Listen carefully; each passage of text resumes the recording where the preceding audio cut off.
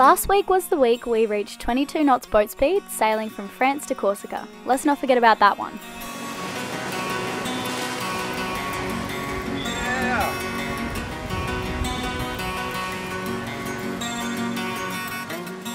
We arrived late in the evening to a town called Calvi.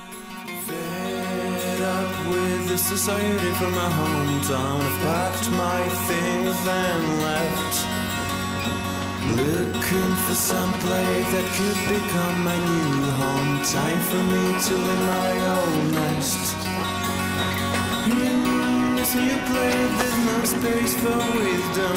Buy, sell and come. So we've got to meet James and Destiny in 4 days in Sardinia. We're at the top of Corsica and the wind is blowing from the south to the north tomorrow. So we're hoping to hang out here for a bit, but we've just arrived, anchored overnight in a place that I'd really like to go swimming.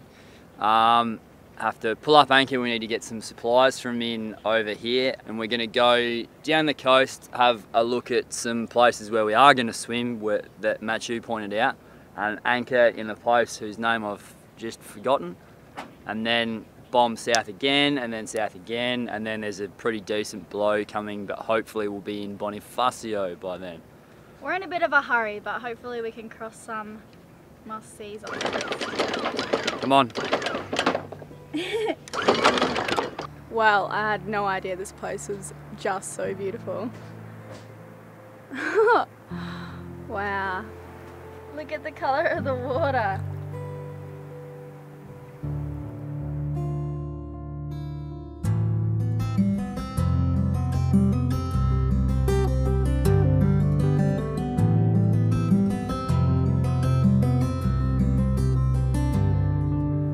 We're all going to get some work done this morning and then put the dinghy in the water and go to shore.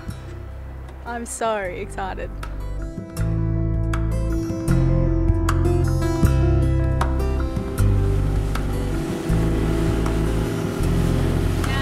Wow, this is amazing. Maria Cativa, best boat I've ever seen. Christopher Columbus supposedly came from Calvi at the time of the Genoese Empire, but a lot of places in Europe we've been to claim the same thing. Calvi is a commune in the Haute-Corse department of France, the economy of which is based mainly on summer tourism. Also, during the French Revolution, Lord Admiral Nelson lost his eye at the siege of Calvi. The Calvi citadel, built by the town's Genoese governors, it has fended off everyone from Franco-Turkish raiders to Anglo-Corsican armies. Straight up Lonely Planet. Yeah.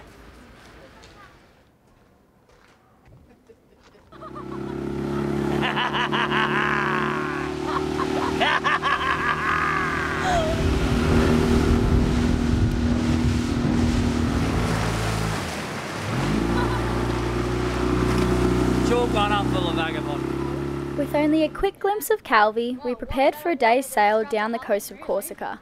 The plan was to head as far south as we could and then head into one of the numerous anchorages before sundown. Scrub the hull in, really.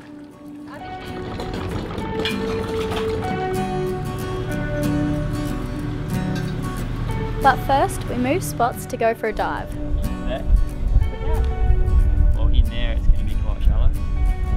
It says no anchoring, but there's a very specific limit or place where you're not allowed to anchor, which is like marked out. First to meet disciples, to hang upon your every word. Then you need a symbol like a piece of wood or a flying bird.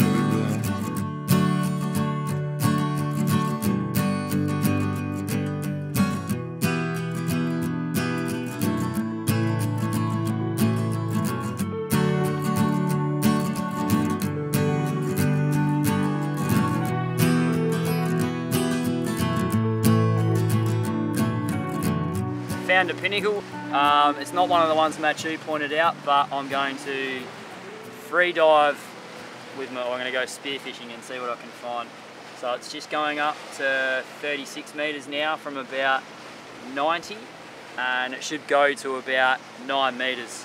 I'm just going to take Elayna's little spear gun. I'm just going to go by myself and not push myself obviously, and just see what I can see. I'll take the GoPro as well.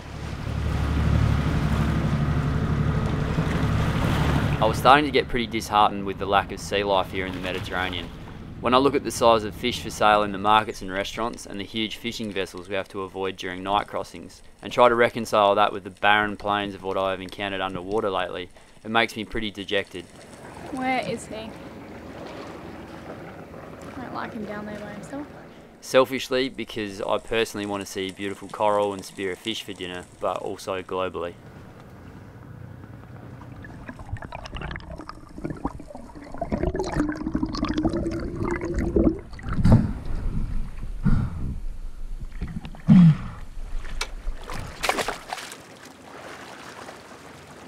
No fish?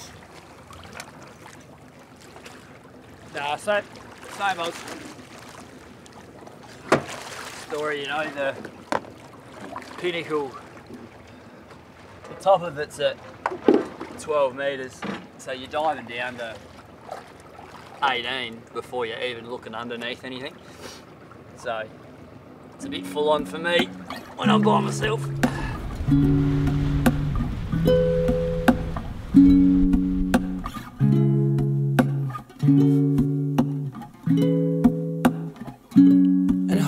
Closer and submit me to your powers of seduction. It's not magic, though it feels. I was just wondering if it was going to be protected enough or not in Girolata, but just as we turn the corner I see this huge mountain over here, and all the water in front of it is just really calm. It's just dead flat there, and there's no ripples on it or anything, so I think we're going to be in for a very pleasant night and a very pleasant sleep.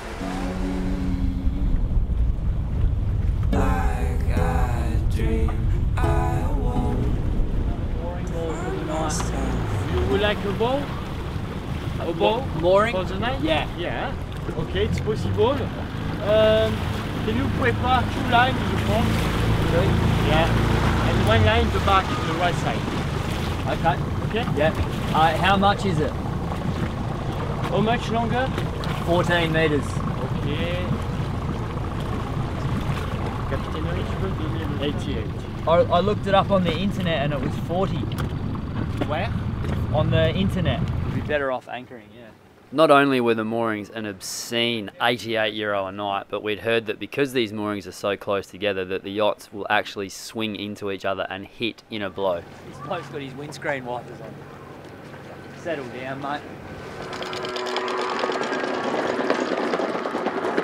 I'm just going to set an anchor alarm because if we drag anchor right here, we're going to end up on those rocks and it's not going to be good. We have got curry tonight.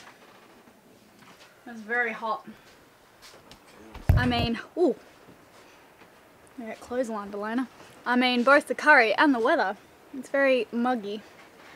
So I'm probably going to get the sweats with this curry. Dinner, my lovely.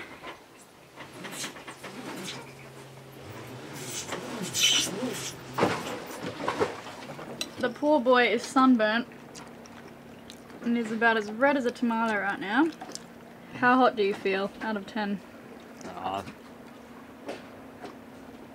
I was trying to think of something funny today, but I'm too sunstroked. Strucked.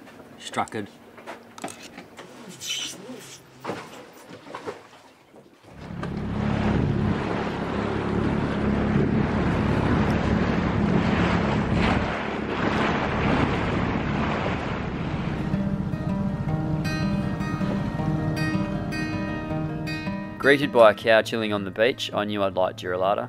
Then I saw the burger joint and pondered a connection between the two. A quiet seaside town with nothing but a few old farmhouses, restaurants and an overlooking castle. This is the kind of place you could come to write a book. The world was ending, and no one dreamed.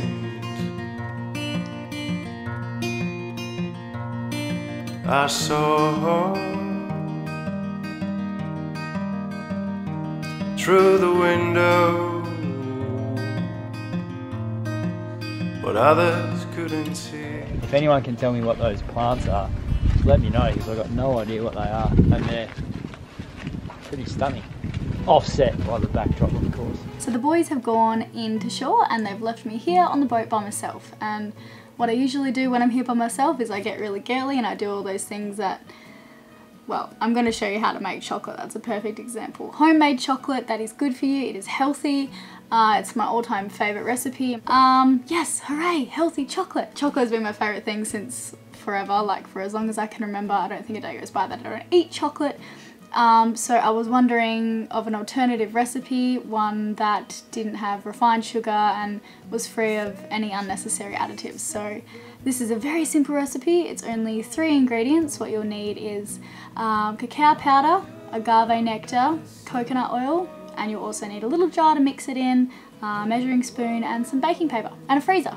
So yeah, you can make this in literally 5 minutes. So before we go ahead, I kind of wanted to just explain to you what these ingredients are and the benefits that they are giving you. So let's start with cacao.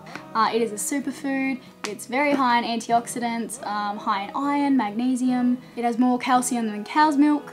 The list goes on. So I would go for a raw powder if you can find that.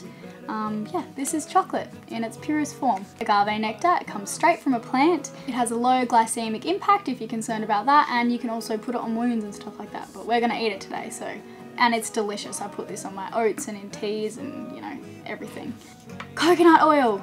Yes, this is my life right here in a jar. So coconut oil is high in natural saturated fats, which provides you with a good cholesterol, and it also helps convert the bad cholesterol that is in your body. It's good for your skin and hair. You can literally rub it on your skin, put it in your hair, and internally too. That also helps with blood pressure, weight loss, brain function. And I don't know if you've ever heard about oil pulling, but every morning I use a teaspoon in my mouth and I swish it around. It helps kill off some bad bacteria and also improves your dental health. It is really incredible stuff. Anyway, those are the ingredients we're using today.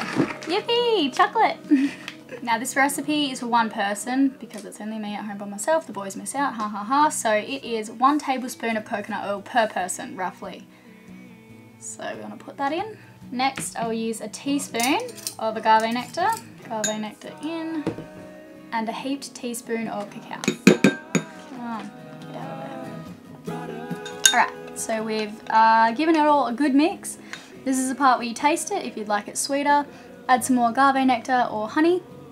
And we're going to lay it out on the baking paper. And this is when you can add some crushed up peanuts over the top, or goji berries or blueberries, and whatever it is you want to add. It'll solidify with the chocolate in the freezer. So coconut oil is what's making it go solid. So coconut oil melts in anything above 24 degrees, which I think is 76 degrees Fahrenheit, and anything below that it freezes. So when we stick this in the freezer, it is going to go from this to a solid chocolate bar. It is pure magic. I could pretty much eat this whole thing as it is, but I'm not going to do that. Alright. And kind of make it into any shape you want. You can make it into a love heart. I usually just do a square. And you just fold it over itself.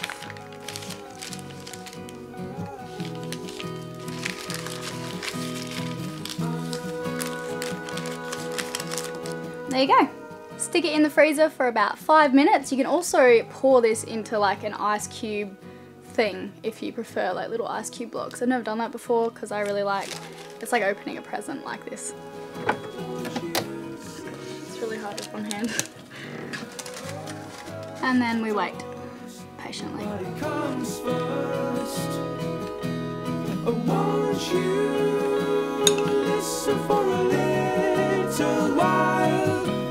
Alright, let's go.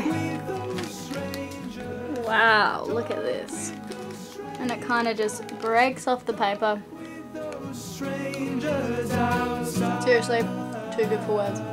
Anyway, thank you for joining me with mayhem in the kitchen. Max, you sent me an email, Elayna. Yeah, what does it say? So I sent him one saying how we went 22 knots before you made me take a reeve. It felt very safe and felt like we were in control to me. The waves were doing all the work. We did have the full main and Solent up in 25 knots true. Then I sent him one, and in the same message I took a photo of later on when we were reeved. I had 2 reeves because the wind swung around and then we were heading into it, and this was when I was more concerned because if you go by the numbers, you're supposed to not have as much sail up as we had. So I had 2 reeves and 3/4 of the Solent out, and we had, it says in the book to go to 24 knots of apparent wind, and it was getting up to 28. And he said, talking about the downwind stuff, where we got to 22 knots, he said, sounds rather reasonable to me. The true wind speed doesn't matter that much. It's the apparent which affects the boat and the rig. For example, 30 knots true wind speed upwind means close to 40 knots apparent. You will probably have 3 reeves and a storm jib, or half the Solent. While downwind, the apparent would be 15 to 20. You might be running with full sails up, which is what we were doing. And then I sent him a few more things, and he said, "No, I think you did it very, very fine." And then he's talking about the difference between racing and cruising and stuff like that. Cool. You did good, reefing when the wind backed a little. Awesome. What did he say about the 22 knots? He said you could have got to 25. That a boy. So the day we pick up James and Destiny, who are our patrons that we're meeting at the top of Sardinia, it comes into 25 knots and then even 30 knots, and the next day as well. So it's not gonna. We're gonna be bunkered down, all just hanging out on board, probably drinking.